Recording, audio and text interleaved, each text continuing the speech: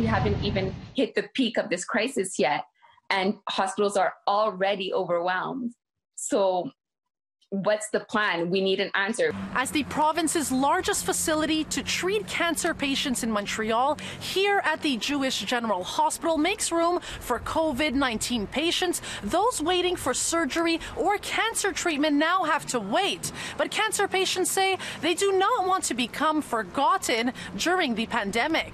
It's a very scary time for everybody, but especially with somebody who has chronic illness or is recently being diagnosed. It's a very scary time to be diagnosed with something so serious, and you don't know what the future holds in terms of your treatment and your surgeries. Natasha Diaz was diagnosed with stage 3 cancer at 30 years old, right after giving birth to her second child in October 2018.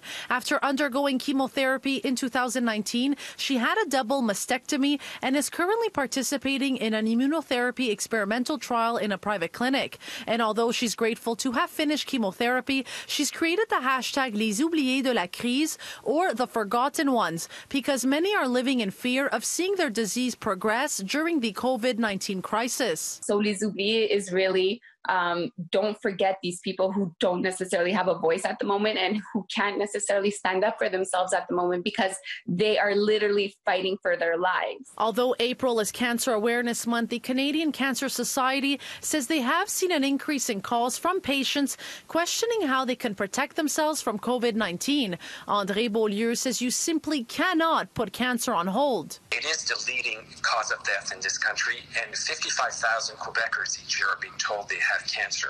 So you can imagine that, what we want to make sure also is not to create a backlog at one point that there will be too many cancer treatments to be done altogether. That's why Natasha is hoping her hashtag will raise everyone, including the health minister's awareness of the situation. Yes, this COVID-19 virus is very serious and has to be dealt with seriously, but we can't forget those who are already fighting for their lives. In Montreal, Melina Giubilaro, City News.